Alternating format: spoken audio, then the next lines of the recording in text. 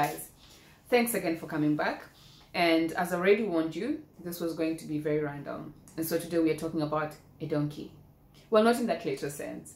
I'll be speaking to you guys about the parable of a donkey.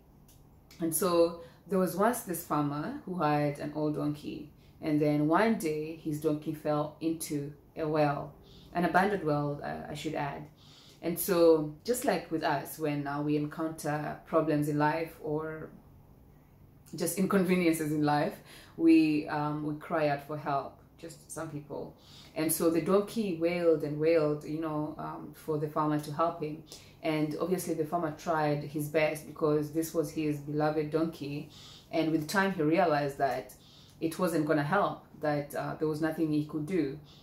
And so he decided that since his donkey was old anyways, and that the well needed to be filled up to be able to prevent such accidents in the future, he decided to bury the donkey inside the well. So he got a shovel, dug up soil, and started filling up the well.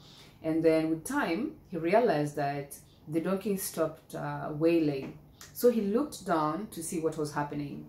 And when he looked down, he was so surprised to see that with every shovel, the donkey would shake off the dirt, or rather the soil, and it would go down to the bottom of the pit, and he'd step on it.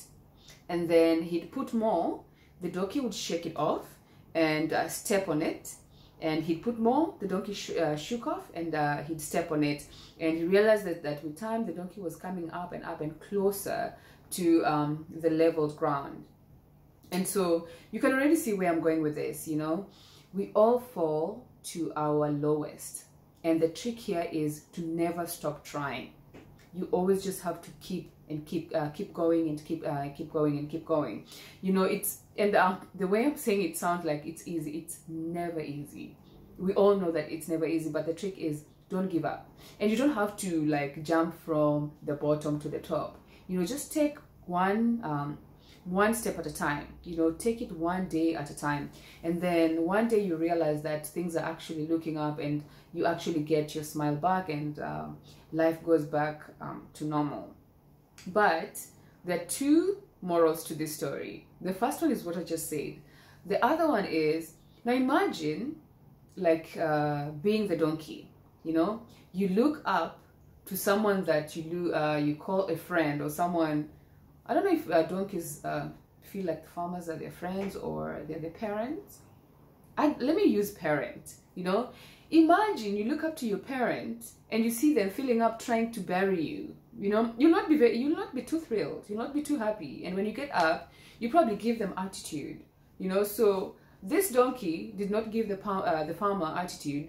He actually kicked the farmer. And so the other moral of the story is, when you do bad things to people, or rather when you try to cover your bad deeds, it will always come back to bite you in your behind. And this is why the donkey kicked the farmer. And yeah, so that's what I wanted to talk to you guys about today, and I hope to see you guys tomorrow for another random topic. Okay, I'll see you tomorrow. Bye bye.